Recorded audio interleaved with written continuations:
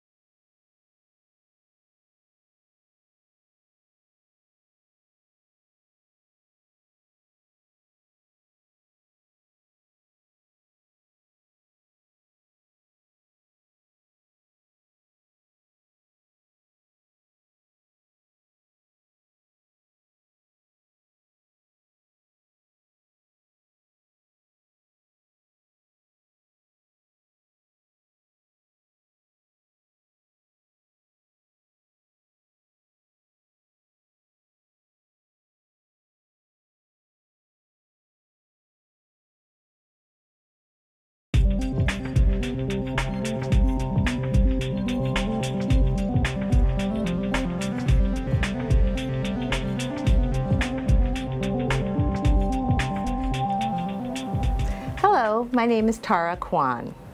Allow me to give you some information on financing for an older mobile home built from the years 1970 to 1976.